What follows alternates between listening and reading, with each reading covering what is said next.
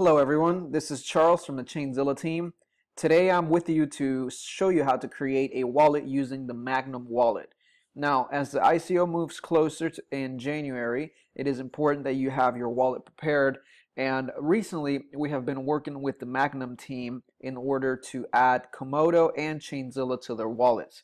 Now, this is a very easy to use web wallet, so you can use it on your mobile device or you can use it on your desktop. Currently, I'm using it on Chrome on a Mac. So we can click Create Wallet. We can go through the site just so you can see a little bit of it.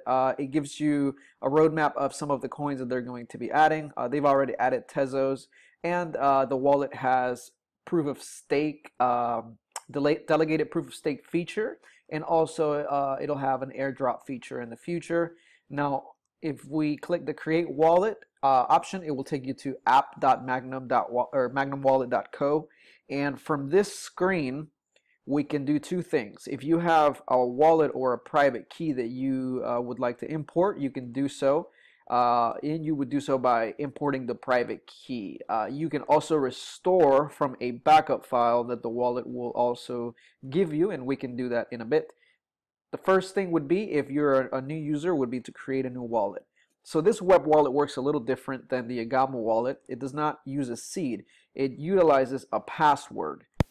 However, even though it does use a password, you can export the private keys, which means you would be in control of the private keys. Now, just for testing purposes, we're going to use a test passphrase.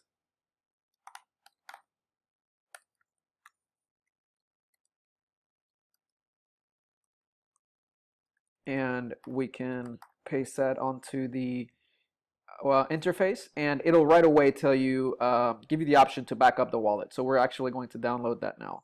However, once you're inside the dashboard, as you can see, it already gives you some options. So you have the Komodo option and you have the ChainZilla option. I've spoken with the Magnum team, and they're going to be changing this interface a bit, so you won't have as many coins activated on initially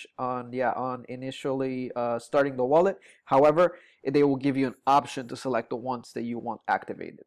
So once you have your address, if you have a Komodo wallet or a ChainZilla wallet, they both have the same private key. So in this wallet, you actually have a separate private key for your Komodo wallet and for your ChainZilla wallet. So what I suggest is, once you create it, you would export the key. And the way you would do that is by entering, once again, your passphrase.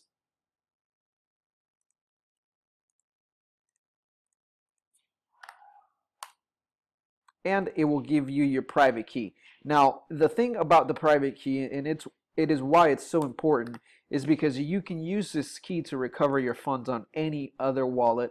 It does not have to be the Magnum wallet. And I believe you should, especially if you are using a web wallet, you should always export your private key for safety.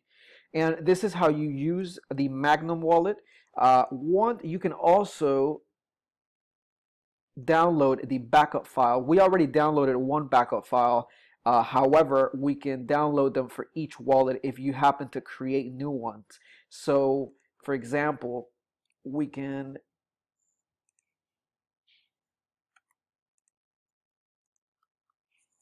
create two of the same wallets.